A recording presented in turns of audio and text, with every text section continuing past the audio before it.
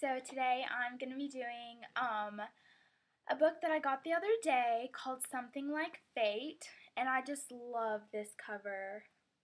Oh my goodness. The cover basically sums up the book. Because this book is about it's about these two best friends, Erin and Lonnie.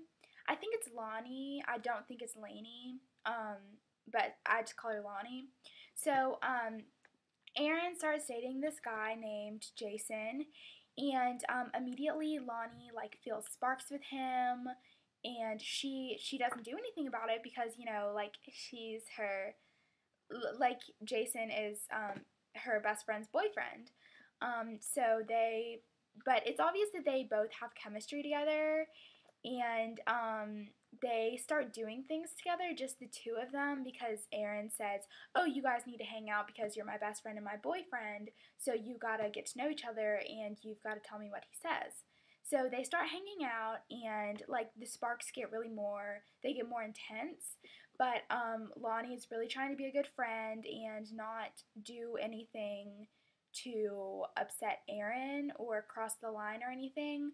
But they even, Lonnie and Jason even confront their feelings towards each other at the end of the school year, and while Jason is still going out with Erin, and but Lonnie basically says, "Well, you're my best friend's boyfriend, and I can't do that to Erin."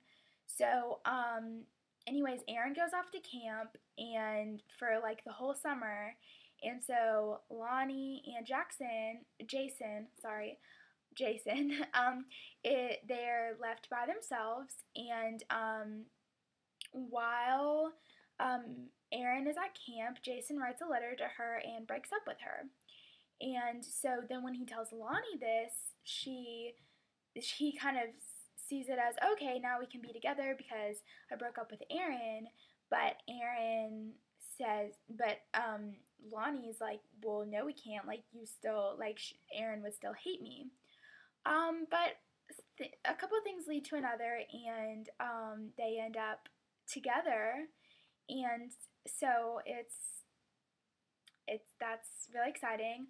What I really like about this book is that it tells this story from a perspective that you don't usually hear from.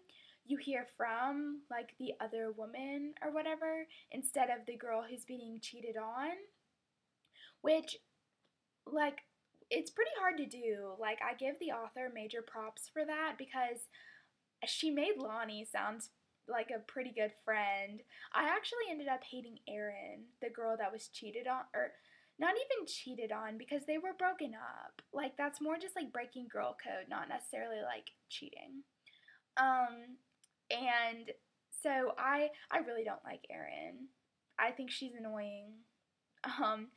But that's okay. There's also the side story of Lonnie and Erin were in a car crash a couple years ago.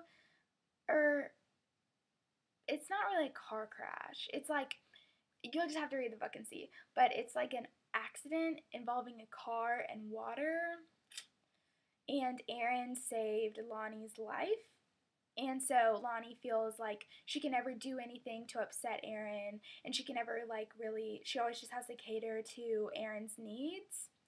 And so that's the side story. And there's also the side story of Lonnie has another friend named Blake, and he is in the closet gay, and he can't tell his dad that he's gay.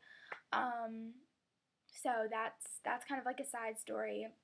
I think that kind of ties in with the whole just being honest with people about who you really are, and how you can't really choose who you love, whether it's a person of the same gender or if it's your best friend's boyfriend,